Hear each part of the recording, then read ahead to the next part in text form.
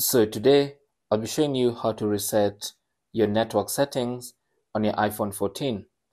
Resetting all network settings basically will reset all your connections. That's Bluetooth, Wi-Fi, mobile hotspot, anything related to network will be reset. And the reason you might want to be doing this is if you encountered a problem with either Bluetooth or Wi-Fi not connecting, either when you try to connect a Bluetooth device or to a new Wi-Fi network and nothing is happening, then you can reset all your network settings. So for this tutorial, I'm using the iPhone 14 Pro, but this applies to all iPhones. So tap on Settings, and then on the Settings page, scroll to General, tap on that, and then under General, scroll down to Transfer or Reset iPhone, select that, and then hit Reset. And then from the Reset menu, select Reset Network Settings.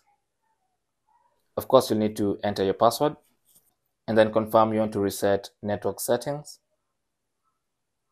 The Apple logo will appear. It's currently just resetting all the network settings. Then the iPhone will restart. And that's it. You have now reset all the network settings on your iPhone 14.